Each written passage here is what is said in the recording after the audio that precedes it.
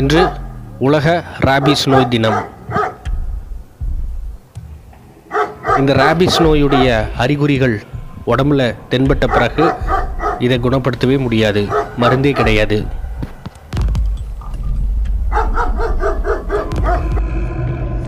ஒவ்வொரு 15 நிமிடத்துக்கு ஒரு முறையும் உலகத்தில் ஏதோ ஒரு மூலையில் இந்த ராபிஸ் நோயின் மூலமாக பாதிப்படைஞ்சு இறக்குறாங்க அப்படின்னு உலக சுகாதார மையம் சொல்லுது. நோயாளிகள் பெரும்பாலும் ஆப்பிரிக்கா மற்றும் ஆசியா நாடுகளை சேர்ந்தவங்களாக தான் இருக்காங்க. இந்தியாவில் மட்டும் குறைஞ்சது ஒரு வருஷத்துக்கு 10,000 பேராவது இறக்குறாங்க.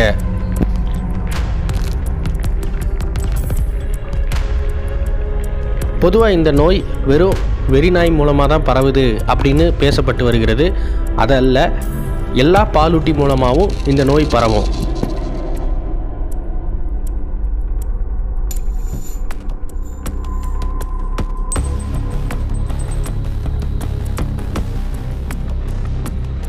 இந்த ராபிஸ் நோய் பாதித்த விலங்குகள் பெரும்பாலும் கடிக்கும் குணத்தை கொண்டவைகளாக தான் இருக்கும். அந்த விலங்கினுடைய எச்சில்ல தான் இந்த வைரஸ் அதிகமாக பரவுகிறது. அந்த ராபிஸ் நோய் பாதித்த விலங்கினுடைய எச்சில் நம்ம கண்லேயோ மூக்குலேயோ வாயிலையோ இல்லை புண்ணில் எங்கேயாவது பட்டாலுமே வைரஸ் உடம்புக்குள்ளே போக ஆரம்பிச்சிடும்.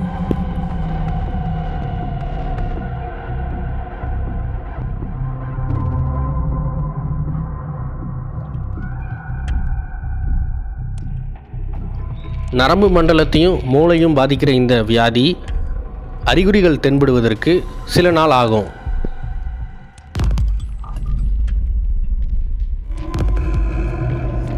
கடிப்பட்ட இடத்துல ஏற்படுற நமைச்சல், கூச்சம், அப்புறம் காய்ச்சல், இப்படி சாதாரணமாக ஆரம்பிக்கிற இந்த அறிகுறிகள் 10 நாளில் கொடுமையான மரணம் வரைக்கும் கொண்டு சென்றுவிடும்.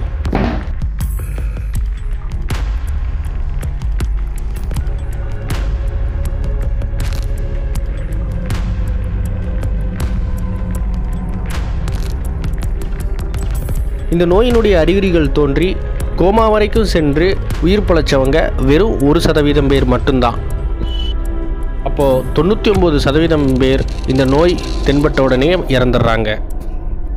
சில மருத்துவ வீடியோக்களை நான் இப்போ காட்ட போகிறேன். மனசு பலகீனமானவர்கள், சிறுவர்கள் தயவுசெய்து இதை பார்க்க வேண்டாம்.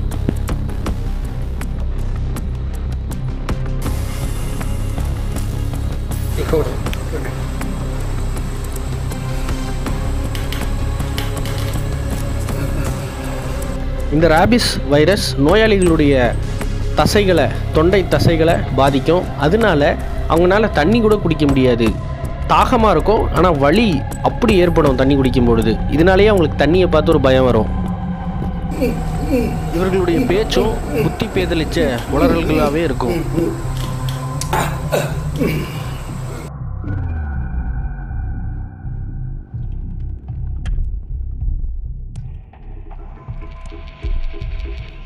இந்த வைரஸ் மூளையும் தாக்குறதால சாதாரணமாக அடிக்கிற காற்று, வெளிச்சம் இதையெல்லாம் பார்த்து அப்படி பயப்படுவாங்க. அடுத்து இவங்களுடைய நிலைமை இன்னும் மோசமாக போகும். இவங்களை கட்டிலோடு கட்டி வச்சுருப்பாங்க. ரொம்ப வெறித்தனம் இவங்ககிட்ட இருக்கும். எச்சில் பயங்கரமாக சுரப்பாங்க. அப்புறம் சோர்வடைஞ்சு மூச்சு திணறி படிப்படியாக கொடுமையாக மரணம் அடைவாங்க.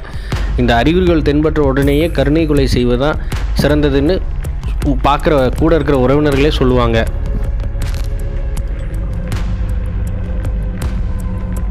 அமெரிக்காவில் மில்வாக்கிங்கிற இடத்துல சில டாக்டர்ஸ் இந்த தடுப்பூசி, ராபிஸ் கடித்த உடனேயே தடுப்பூசி போட மறந்த நோயாளிகளுக்கு அறிகுறிகள் தென்படுகிறது அப்படிங்கிற பட்சத்தில் அவங்கள ட்ரீட்மெண்ட் கொடுத்து கோமா ஸ்டேஜுக்குள்ளே தள்ளி ஆன்டிவைரஸ் போன்ற மருந்துகளை கொடுத்து, ஊட்டச்சத்துக்களை கொடுத்து அப்படியே மெல்லமாக கவனித்து குணப்படுத்திடலாம் அப்படின்னு முயற்சி செஞ்சாங்க. ஆனால் அதுவும் தோல்வியிலேயே போய் முடிஞ்சுது. அப்போது இந்த நோய்க்கான சிகிச்சை ஒரே வழி எச்சில் பட்ட உடனேயோ இல்லை அந்த கடிப்பட்ட உடனேயோ தடுப்பூசி போடுறது தான் இந்த வியாதியை தடுக்கிற ஒரே வழி. குழந்தைங்க திருநாய் கூட விளையாடுறது, அணில் கூட விளையாடுறது, பூனை கூட விளையாடுறது, வௌவால் கூட விளையாடுறது, இதில் எல்லாம் மிக ஜாக்கிரதையாக இருக்கணும். இப்போ சிலர் புதுசாக இந்த தடுப்பூசிங்கிறது இலுமினாட்டிகளோட சதி அப்படின்னு பொய்யா பரப்பிட்டு வராங்க. ஆனால் அப்படி பேசுகிறவங்களே தங்களோட செல்ல பிராணிகளுக்கு கண்டிப்பாக 100% தடுப்பூசி போடுவாங்க. உலக சுகாதார மையம் நிர்ணயித்த இலக்கு 2030க்குள்ளே இந்த நோயை அழிச்சிடணும் அப்படின்னு தான். ஆனால் மக்கள்கிட்ட அந்தளவுக்கு விழிப்புணர்வு இருக்கா இந்த நோயை பற்றி அப்படிங்கிறதான் கேள்வி. இதை ஒரு விழிப்புணர்வு வீடியோவாக பலருக்கு ஷேர் பண்ணுங்கள். என்னுடைய இந்த அறிவியல் பரப்புரைகள் உங்களுக்கு பிடிச்சிருந்ததுன்னா தயவுசெய்து சப்ஸ்கிரைப் பண்ணுங்கள். அடுத்த வாரம் வேறு ஒரு தலைப்பில் உங்களை நான் சந்திக்கிறேன். விடைபெறுகிறேன். நன்றி. வசந்தன்.